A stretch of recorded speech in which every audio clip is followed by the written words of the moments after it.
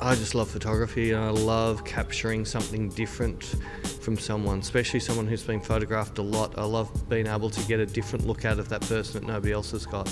If I can steal 10 seconds of somebody's life, that's all I'm after. I don't mind so much if they love it or hate it.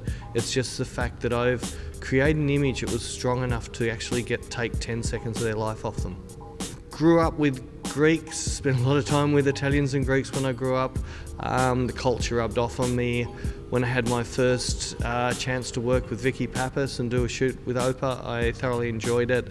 And I think there's got to be some Greek blood in me somewhere, but I love doing what I do with them and hope to continue to do that forever.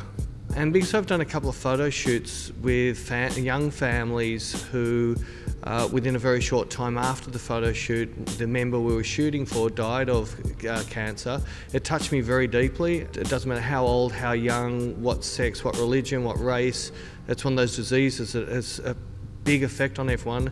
And my main aim is to try, if I can raise $2 million to put into research, or even just to make the journey a little bit more comfortable for the cancer sufferers, I'm going to dedicate a fair bit of my time to doing that. I think the main thing with the event is, again, to maybe get people aware and involved to what's happening with the book, and also, you know, the tied in with the fashion side of it, and you know, right through to the Greek side and all of that.